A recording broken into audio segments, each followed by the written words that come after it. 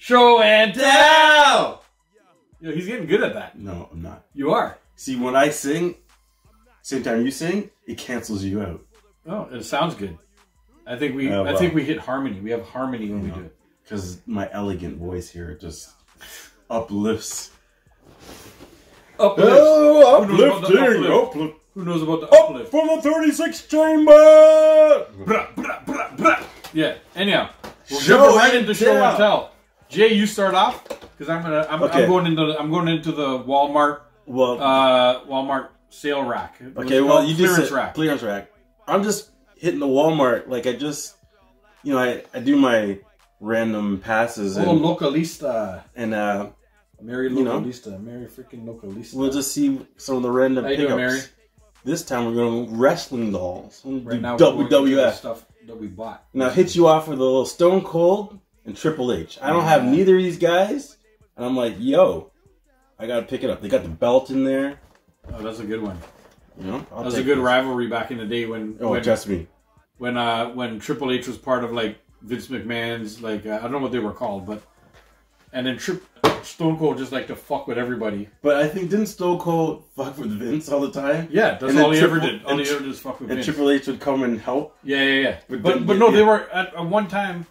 Vince McMahon called his little crew they were like the business people of the fucking thing, and all Stone Cold would do was come down and fuck with them every time they did something. Like the beer truck and he'd drive all kinds of stupidness down there and just fuck with all of them. Yes. Yeah. Stone Cold's awesome. Yeah, that was such a good time in the thing. Yo, the Enforce. Yo. Vitron, what up, yo? We're in the show and tell part of the show. I got a little build-a-character here. We're doing the British Bulldog. So we're WWE heavy on build-a-characters? Yeah, on Jay's show and tell part. Well, yeah, it's all WWE. It's all WWE, WWF. We got what's good, yo? What's good? The King. The King. Look at this Jerry the King Lawler. Jerry the King Lawler. You remember when he had a heart attack live on air, guy? No. He had a heart attack mid announcing.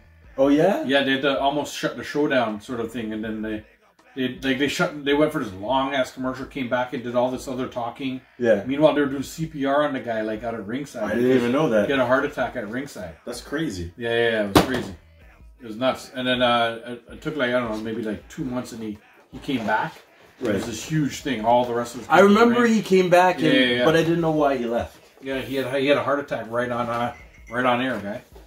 That's crazy. He just got quiet mid what was going on. That's unusual for him.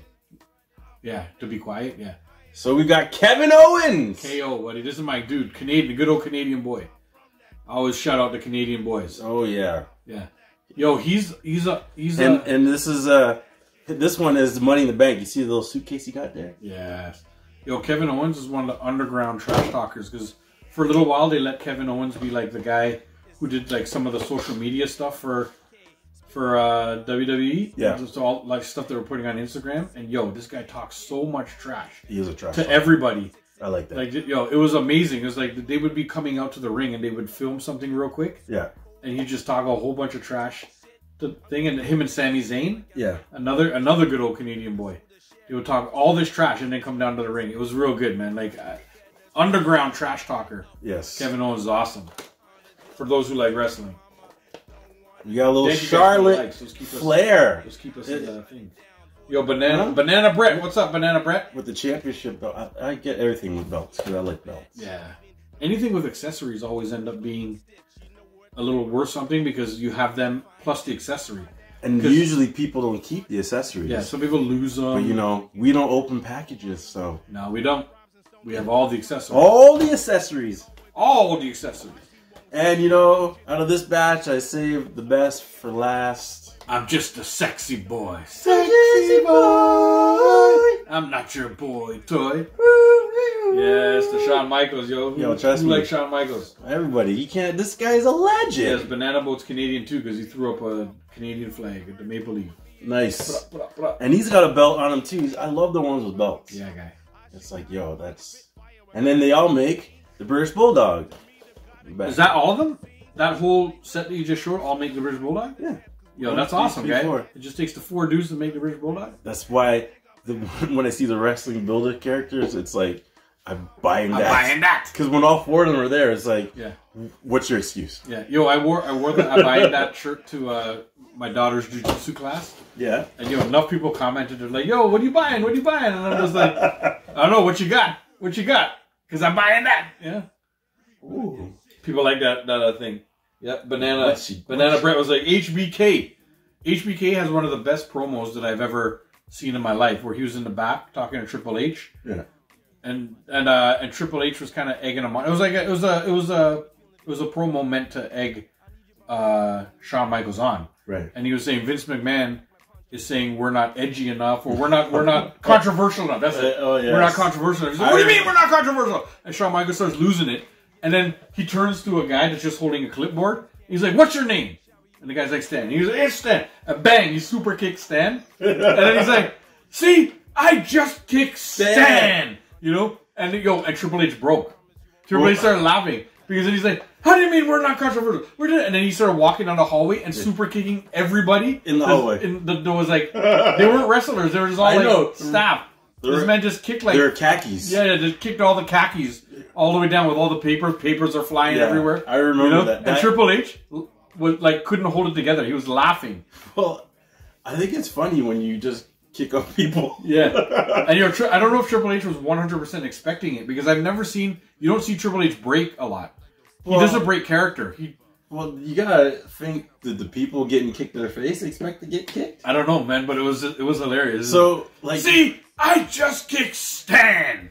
So I guess when you're the khakis, we'll call them. Yeah. And you're in the frame, it's like, go with the flow. Something might happen, yeah. Go with the flow. And and some of the kicks look, I mean, they're meant to look real, right? But I was like, wow, he put down some good super kicks on these guys. He's a wrestler. Yeah. Hogan does it the best. What?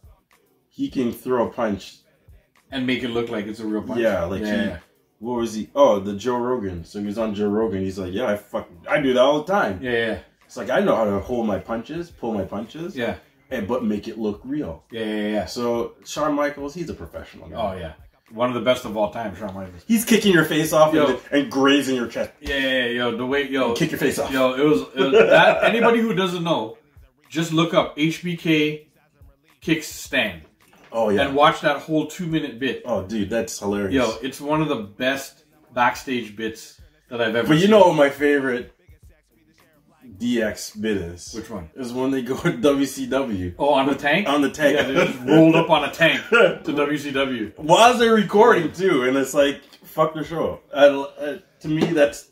And then they come in here doing the X. Suck it. Banana Brett was like, a clip popped up on Reddit that 13 years ago, John Cena announcing live that they caught Bin Laden. And it was like, yeah. I remember that clip too. That was a good clip. Like, yes, there's some good stuff that WWE, and anything really amazing that happened with WWE was always like the backstage stuff. I mean, there's a lot of good in-ring trash talking and stuff that they did too. But those backstage things were always brilliant. Like The Rock, backstage when he fucked with Coach all the time. Yes, he would just do shit to Coach and push him grab the mic and push him off camera and do it was, I don't know. There was a time in wrestling when they let that stuff be a little more free. Yes. And it was always amazing. I just showed you the Macho Man one, the old Macho Man one, where they just clip, it's like a 20-second promo. And he's talking about doing it, and Elizabeth is shining the belt. And he said, I'm the champion, but ain't that right, Elizabeth? Elizabeth, yeah, Macho Man. He's like, shut up! Keep polishing the belt. If I lose tonight, it's your fault. And that was it. That was the promo. It was just, why I love that promo is he asked her a question. We love to hate Coach. He asked her a question. Yeah, he asked her a question. And she answered. He's like, shut up! The fucking... that makes me die when I see that. That promo was gold too. Yeah, but nowadays, that was in the good old cocaine days when they were all fucking... Nowadays, they do 2 lines and then they shoot the promo. But nowadays, fucking come in. You couldn't get away with that, Dave. Yeah, I know. I know. Woman's right. It's still hilarious though. Don't talk to women. Anybody who likes that stuff knows how hilarious that is. Anyhow, it was meant to be a joke. We're gonna move on real quick. Moving. Today's Dave's show and tell, and all of these things right here that you see me holding came off the clearance rack. Oh, nice. The first one I've been eyeing that for a while. Yeah, and it was on the clearance rack for $20, $25, let's say. So I grabbed Iron Man in the very first shirt, the Model 1, like the Mach 1 or Model 1. Is this a build-a-character? No. I don't think so. It doesn't even matter to me. It was just because it was $20. See, they have him. Yeah. But it's a build-a-character. Oh, do they? Yeah. There's that Mach 1, the Iron Man Mach 1. Look, bought off the clearance rack. There's the clearance sticker right there. I'm going to save this one because this one was huge. But I also found, like, this guy was for, like, this is the Mandalorian, but before he put his helmet on. Oh, really? His name is Din Djarin? How do you say that? Din Djarin? Look at that name. You said Din Djarin. I should probably know this as a start one. Din Djarin. He sounds good to me. Yeah. Off the clearance rack. Marked down from like $60 or whatever. What did they say it was marked down? They didn't even say it was marked down from. But I know he was up at like $59.99 for a long time, and marked down to $35. I was like, yo, I gotta grab the Mandalorian without his helmet. This was like before he even put his helmet on and became the Mandalorian and all that stuff, right? Because Mandalorians are not supposed to take their helmet off. Oh, really? So the fact that he's off and you see his face is, to me, an awesome character. Do you see his face in the show at all? Yes. You see his face in the show at the beginning, but from then he never takes his mask off after. Until there was a point where Luke Skywalker made this huge comeback. Like they had this like... Yeah. Luke Skywalker came to get the little Yoda, the little baby Yoda. Right. And Din Djarin took his helmet off so that Yoda could see his face. The baby Yoda could see his face. And that was like the second time. Like he started the show with no mask. Right. And then he had his mask on the whole time. And then he showed the kid his face, and he's never taken it off since. He only took it off that one time for baby Yoda to see his face. Because they have like this thing. Like it's almost like baby Yoda's his son. Right. You know? So anyhow, and then there's this thing, HK87. This was just there for $20 on the rack. So I was like, yo, why not grab that? Because it was there. You know? Look at that. See the clearance rack price down there? Got this guy off of the clearance rack. Bang, bang, bang. You know? And this is the big one. Omega. From the Bad Batch. You know I have all the Bad Batch guys over there. Yes, I do. And this one, when Omega was little, the Bad Batch Omega that I bought recently, right, and showed you guys on Show and Tell a few weeks back, she's a little bit older because time had passed. Right. This is the original Omega from the original show. Right. And she was just on the clearance rack out of nowhere. I had never even seen her in Walmart. Right. I had never even seen any of the real ones in Walmart. Because it probably don't last too long. And bang, out of nowhere, she was just on the clearance rack for $20. And I was just like, yo, I just walked by and looked and saw it. And I was like, what the fuck? I have look right back here, Jay. I see them all the Bad Batch ones at the bottom. All the pink or whatever color this is. Maroon or whatever. Yeah. Mauve. Whatever color that is. Yo, salmon. To get Omega. Fassi. On the clearance rack, just out of nowhere. When we went to Fan Expo, you could not find this Omega anywhere because I was looking for Omega. Right. And I couldn't find it anywhere. And I just walked by and it just happened to be bang on the clearance rack. There's the clearance sticker and everything. The fucking thing about this clearance sticker is it doesn't peel. I was trying to peel it and it's stuck. The little sticker peels off nicely. Right. But this big one, oh, I see. Like that big one can't. No, that little sticker peels off really easy. But this big one, look, I tried to peel it and it leaves a sticky thing behind and stuff. And I was like, whatever, I don't care. As long as I have the Omega, like, yo, to get Omega. And then the Bad Batch series just ended. Right. I think the last episode of the last Bad Batch ever just ended. Ever? So there's no more Bad Batch? I don't think there's going to be a Bad Batch anymore. They ended the series. That's good. And those guys are retired, sort of. Like, they're off on their own. So that means... And now she's grown up and left. That's and awesome. Like, it's awesome. If I can find an Omega, a grown-up Omega, I don't know if they'll ever sell that because she was only in... A grown-up Omega was only in for 2 minutes of the end of the series. Right. They just, like, sort of fast-forwarded and did this, like... It's like a credits... It's almost like a credits... thing. Yeah. They did like a little 2-minute video of Omega. And look at that guy. Just sitting there on the fucking clearance rack, guy. Just like that. $20. Bang. I got so happy. I couldn't believe it. I stood in front of the clearance rack for like 5 minutes and my daughter was like, Daddy, what are we doing? I'm like, yo, I can't believe that I found this. The thing about these Because I see them all the times, but I don't know Who's who? who's who. Yeah. So I think I've seen this before, but Wow. Yeah, that's that. But in all honesty, this is a find and a half because this character right now, I could sell for probably quadruple the price. Because I know I've seen this one before. Yeah.